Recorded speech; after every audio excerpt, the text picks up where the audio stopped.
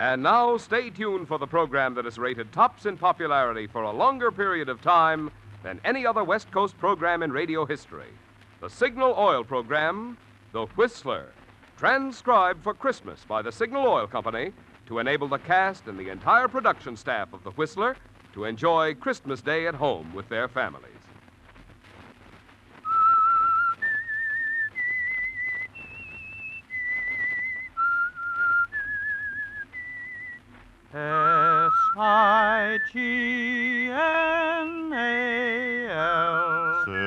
Signal. Signal gasoline. Signal, the famous Go Farther gasoline, invites you to sit back and enjoy another strange story by The Whistler. For extra driving pleasure, the signal to look for is the yellow and black circle sign that identifies Signal service stations from Canada to Mexico. And for Sunday evening listening pleasure, the signal to listen for is this whistle that identifies the Signal Oil program, The Whistler.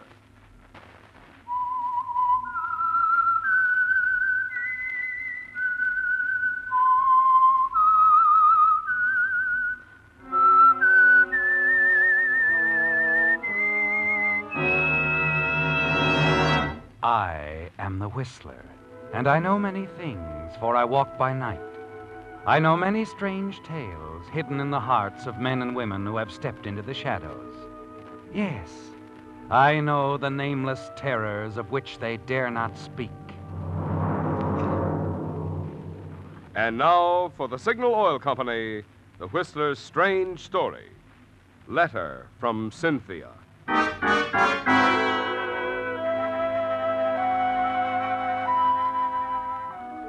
To the holiday staff on duty at the small hospital on the outskirts of a small town on the coast of Southern California, Christmas night was much like any other night.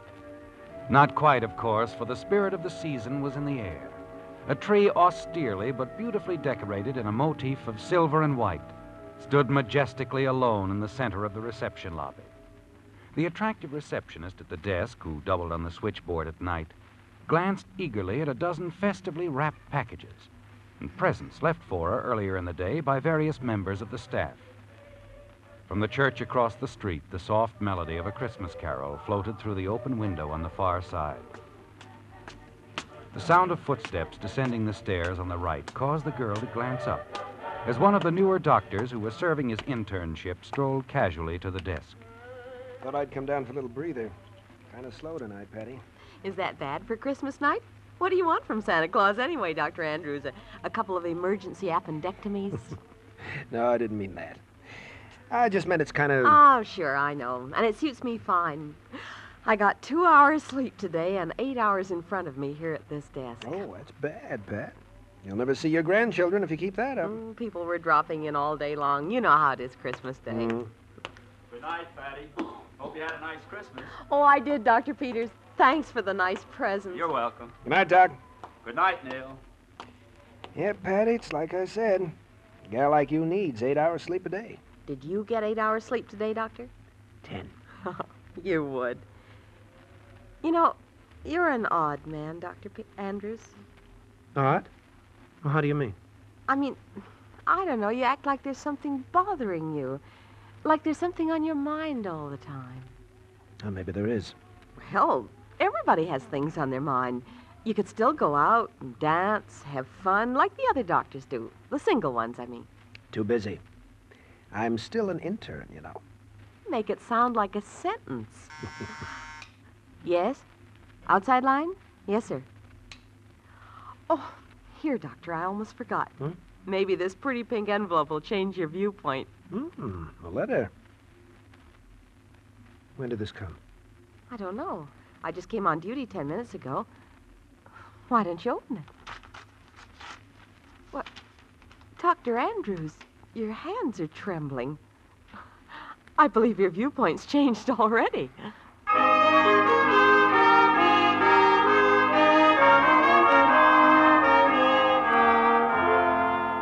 Yes, Neil, your hands are trembling as you recognize the handwriting. Read the return address on the envelope. The address of lovely Cynthia Walker. She's out of your life now, isn't she, Neil? No. She'll never be out of your life, will she? You're just out of hers. You walk across the lobby, choose a chair near a light, and stare into space for a moment. The memory of that last moment with Cynthia crowding every other thought from your mind. It isn't pleasant to recall, is it, Neil? The unfortunate accident that cost you your reputation, your position, and the love of Cynthia Walker. At the very beginning of your career as an intern in an important hospital. You remember Cynthia's thoughtless, angry words that followed. Yes, looking back to that day more than a year ago, it's hard to believe now that a few hours could have made so much difference in your future. But they did. And as you try to read the words on the scrap of paper, Cynthia's letter in your hand, you know that one man is responsible for it all. Charles Arthur Bennett, the man who lied when the truth would have cleared you. Charles Arthur Bennett, the man who called himself your best friend.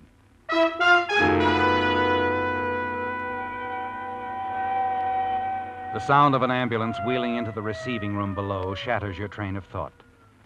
Across the room, a yellow light flashes on the switchboard. You turn quickly back to the letter. But your thoughts are blurred, and you know you won't have time to finish your letter before you get the call you're sure is coming. Yes, Doctor. Yes, Doctor. Yes. I'll make out the registration card right away. Dr. Andrews. Yes? Yes, Pat? Admitting room? No, Miss Stevens is busy. 412 has had a relapse. Oh. They're taking the emergency to the 3rd floor. Dr. Graham wants you to go to the 3rd floor drug room. What kind of accident? Car crash, traumatic and hemotractic shock. Uh-huh. Patient very weak. Dr. Graham wants you to prepare injections of sereptamine and saccharin. Take them to the operating room, 3rd floor. Right. I was afraid we might have one of these before the day was over. You get any details? No, only it was an automobile accident. The man's unconscious, but according to the identification card in his wallet, his name is Charles Bennett, salesman. Who did you say? Bennett. Charles Arthur Bennett, Los Angeles.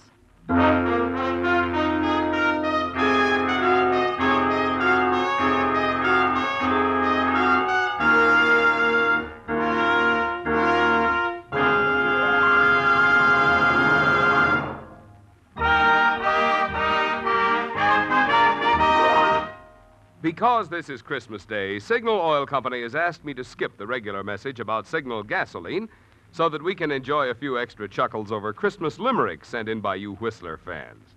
Tonight's first $20 Signal gasoline book goes to Mrs. E. Morrow of La Jolla, California, for this limerick. Said Santa when boarding his sled, "This year I'm using my head. It's signal for me, I'll go farther, you'll see," and over the rooftops he sped. Signal, signal, signal gasoline. Your car will go far with Go Farther gasoline. Tonight's second $20 Signal gasoline book goes to Victor Ehrman of Long Beach, California, for this limerick. A child asked his father one day how St. Nick went so far on his sleigh. The wise father replied, he can take that long ride 'cause his reindeer drink signal, they say. Signal, signal, signal gasoline. Your car will go far with Go Farther gasoline. Our only regret is that Signal could not have added a $20 coupon book to every Whistler fan's Christmas stocking. But we do hope that yours was filled with all the good things you wanted and more.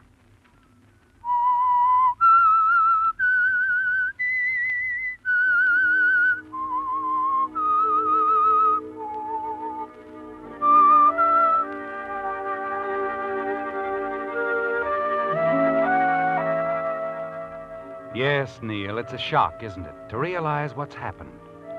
For more than a year, your resentment of Charlie Bennett has smoldered. And now the girl at the switchboard tells you that he's here in the hospital where you're now interning, the victim of an automobile accident. That you have to prepare the drugs that might save his life. Might save his life. As you hurry up the stairs along the hallway to the laboratory, your thoughts go back to that night more than a year ago. The circumstances were quite different then, weren't they, Neil? Because although you didn't then realize it, that night you were at the mercy of Charlie Bennett. The night which began at a birthday party for Charlie Bennett more than a year ago at the home of a mutual friend. But as far as you were concerned, there were just the three of you. Cynthia, Charlie, your best friend, and you. Yes, Neil, things were much different then. Oh, it's a wonderful party. I wish I didn't have to leave right in the middle of it. Well, if you must, you must. I'll drive you home. No, darling, I've already phoned for a taxi. Now, this is the first time you've been off duty from the hospital in a long time. I want you to stay here and relax and have fun. Okay, but I might get into trouble, you know. I trust you. You're a big boy now. Or I wouldn't have told you I'd marry you. Have you told Charlie? No, not yet. I'll tell him tomorrow. I don't want to seem conceited, but, well, telling him tonight that I'm going to marry you, it just might spoil his birthday party. Yes, it would. By the way, where is Charlie? Oh, he's around. Over in the corner, I think. That island completely surrounded by the ocean of blondes. Well, I wouldn't think of invading that territory. Just to tell him good night. You tell him for me, will you, Neil? Sure. You really have to go. Oh, I'm afraid so. Jane's only in town for the night, and I don't get to see my sister very often. My taxi ought to be here by now. Now, it's your night off, dear. You have fun. You interns don't get out of that hospital often enough. And besides, the champagne is wonderful. Anything you say, darling.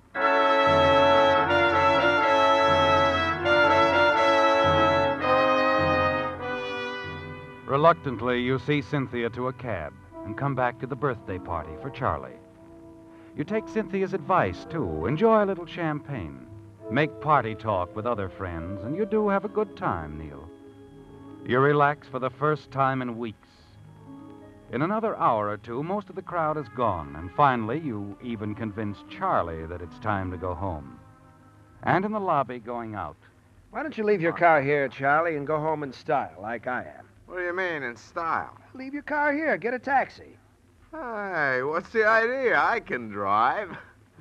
Oh, don't tell me the good doctor's in his cups from a little champagne. Oh, no, not really, but I just don't want to do any driving, that's all. Well, you don't have to do any. A little bit of champagne didn't bother me. Look, tell you what. We live close to each other. We'll use your car, and I'll pick mine up tomorrow. I'd sure rather take a taxi. Oh, aren't any taxis around anyway? There's a stand about 3 blocks away.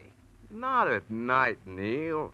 Oh, besides, you'll need your car to get to the hospital in the morning. Come on, Neil, boy. I'm okay. All right, if you're sure. Let's go. But take it easy now.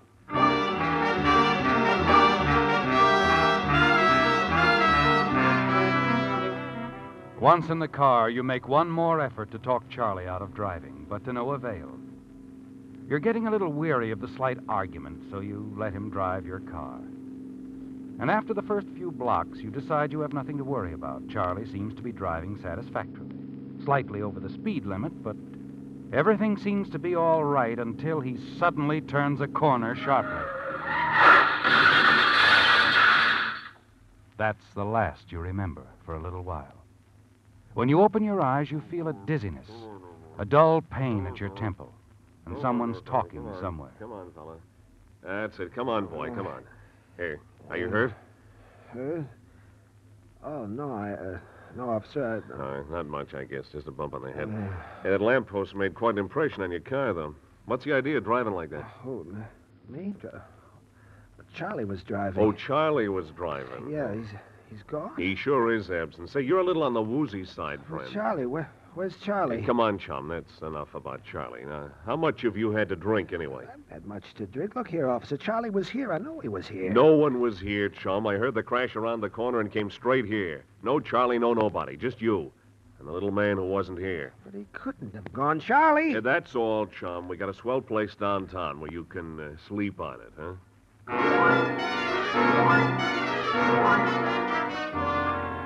It's like a nightmare, isn't it, Neil? You're bewildered and confused by what's happened. It's all a mistake, isn't it? A horrible mistake. And Charlie will show up soon and explain everything. Then you're booked at police headquarters and spend the rest of the night pacing back and forth in jail. Finally, in the early morning, someone is there to put up your bail. Hello, Cynthia. Hello, Neil. I came as quickly as I could. Thanks. Thanks for, springing me. Come along, Neil. I'll drive you home. How did you find out I was here? The whole story is in the morning papers. And it mentions your connection with the hospital, too. I suppose so. Dr. Rogers called me about it. He was quite concerned. Well, he needn't have been. We'll get this whole thing cleared up in no time. No time at all. Oh, I hope so, Neil. Sure. As soon as I see Charlie Bennett.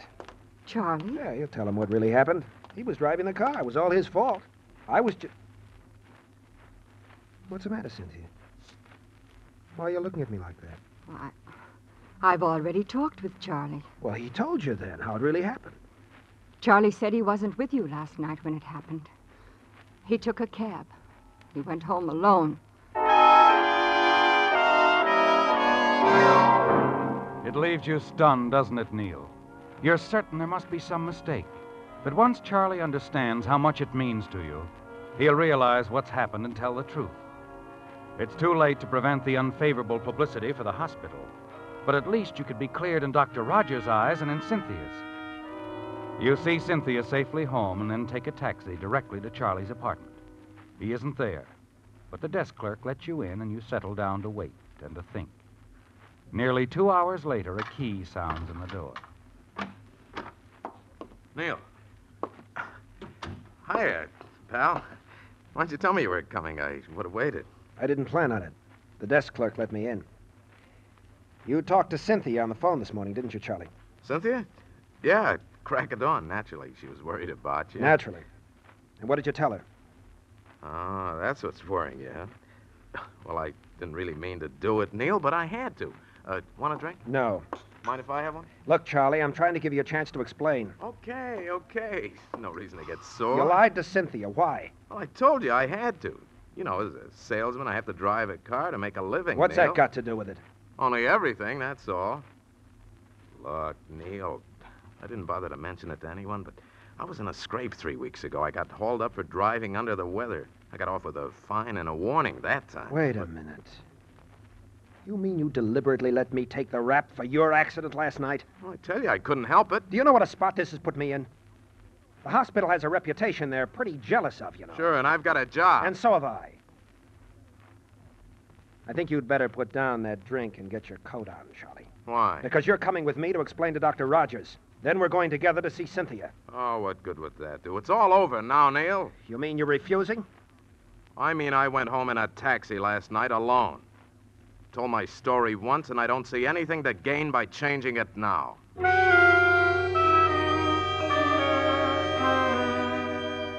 Suddenly it occurs to you that Charlie has a more important reason for lying. His job is only part of it. He's always wanted to marry Cynthia, too, despite your long friendship. He believes that anything's fair in love or war. It's as simple as that. And with you out of the way, he's sure he'll have a clear field. And Cynthia, after all this, what about Cynthia, Neil? You have to be sure. Can you be sure of Cynthia now? Neil, I just can't understand it. You don't believe me, do you? But you do believe Charlie. Why would he lie about a thing like this? Because with me out of the way, he thinks he could marry you. Neil, I've known Charlie for years. He wouldn't do a thing like that. Besides, he's your best friend. Oh, yeah. He's proved that, hasn't he? Neil, aren't you forgetting that Charlie wasn't found in the wreck? That you were? You all alone? Your story is, well, it's too fantastic. The police don't believe it. And Charlie says it couldn't have been that way. And you, Cynthia? What do you say? Oh, Neil, what can I say? Do you think I want to believe this? And Dr. Rogers, the hospital, what do they say? Naturally, I resigned. I couldn't do anything else. I don't blame them for what they think, any of them. But I know I'm right, and... Never mind, Cynthia. Guess there's no use in going over all that again. Neil, you're not going. Well, why not? I don't seem to be getting anywhere. What's going to happen, Neil? Well, do you think you'll be able to get an internship somewhere else? I think so. I'm just as qualified as I ever was. My previous record was good, and I've learned a lot. Sorry this has been too much for you, Cynthia. I haven't You said wouldn't that... consider marrying a man you didn't believe, would you? I want to believe you, Neil. More than I ever wanted to believe anything. Well, maybe you will someday. Maybe you'll learn the truth. When you do, let me know. You'll be able to find me.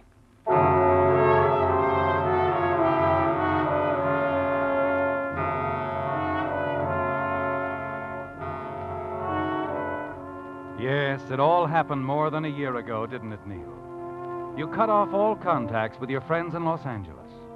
You've often wondered if Cynthia ever married Charlie.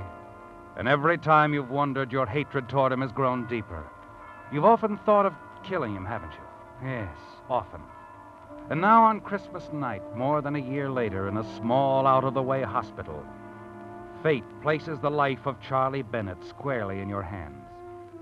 The switchboard operator has told you that he's in the operating room unconscious, seriously injured in an auto accident. And you've been assigned to prepare the medication which will spell life or death for him. Just a little too much, or not quite enough. It's almost too easy, isn't it? Not the slightest suspicion will be attached to you. You smile as you enter the drug room and find another intern there. What's the emergency, Neil? Car wreck. You assisting? No, just preparing the sereptamine and saccharin shots. Well, must have been a pretty bad accident. Yeah, I'm afraid so. You ever stop to think about the power of these drugs? Just the right amount means almost certain recovery. And too much or too little, oblivion. Do you always get this philosophical at Christmas? No, but I guess this case made me think about it more than usual. You see, I know the guy. Oh, friend? You said it. What a friend. Oh, kind of an unusual situation, isn't it? A very unusual situation.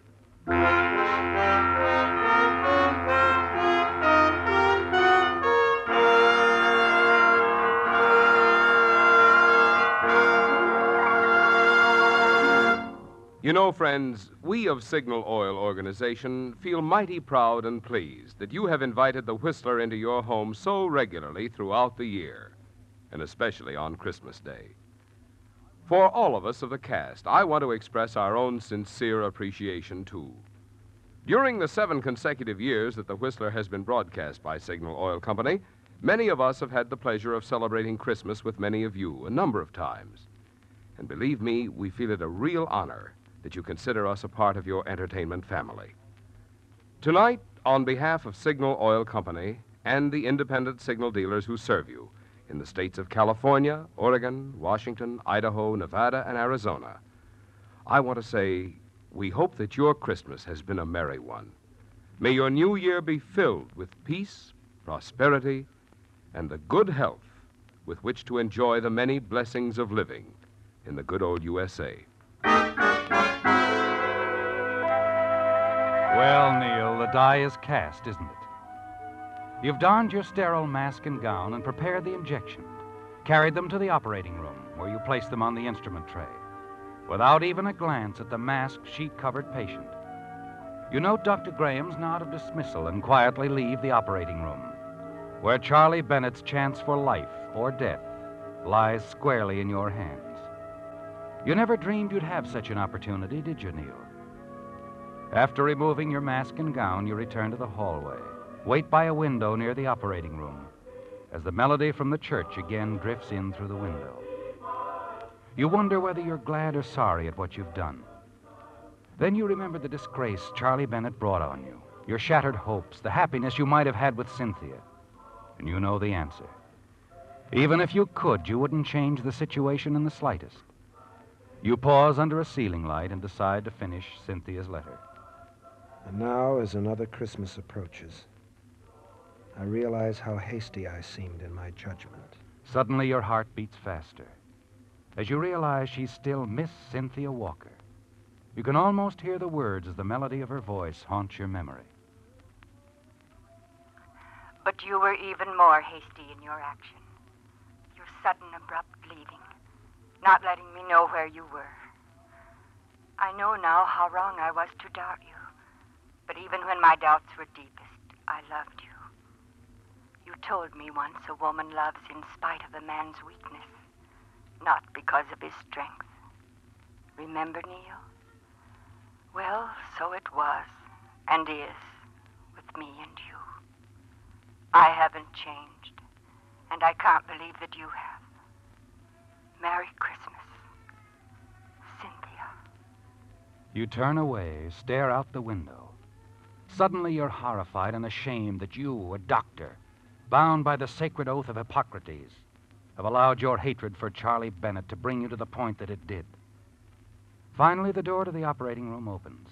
The still form is wheeled silently past you. You continue to stare out the window. You light a cigarette and wait for Dr. Graham to emerge from the operating room. As he opens the operating room door and enters the hallway, you walk slowly toward him. How's the patient, Doctor? Well, patient's going to be all right. I'm glad you were around. Sereptamine's a godsend. May I have a cigarette, Andrews? Oh, sure, Doctor. Oh, thank you. I wish sereptamine had been available when I first started practice. Matter of fact, I wish I were young like you, just beginning. You'll be a great doctor one day, Andrews. Will I? I'm sure of it. You're honest. Duty comes first with you. Why, you could no more evade it than commit murder. No, I guess I couldn't.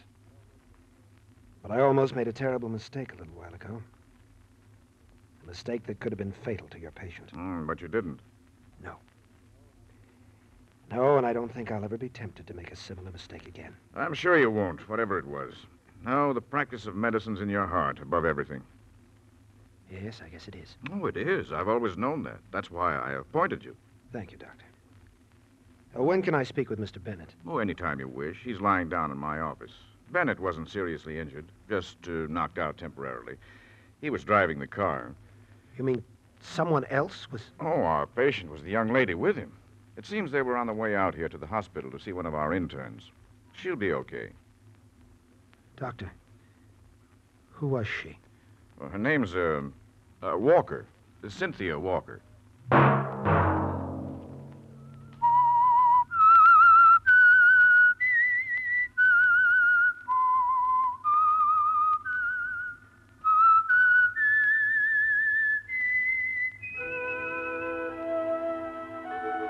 Let that whistle be your signal for the Signal Oil program, The Whistler, each Sunday night at this same time.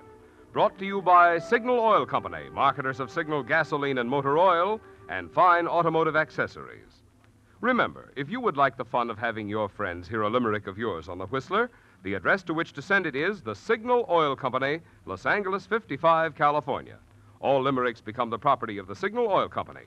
Those selected for use on The Whistler will be chosen by our advertising representatives on the basis of humor, suitability, and originality. So, of course, they must be your own composition.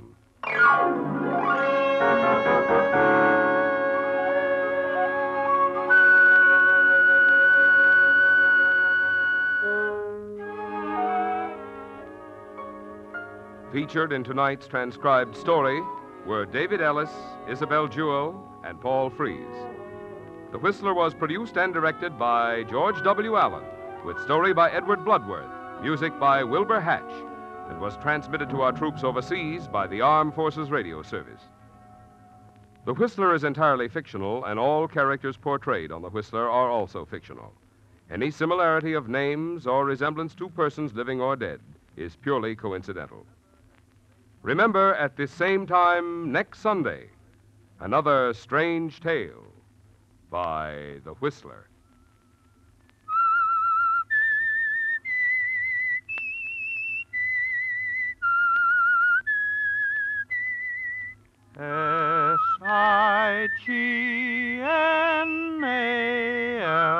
Signal. Signal gasoline.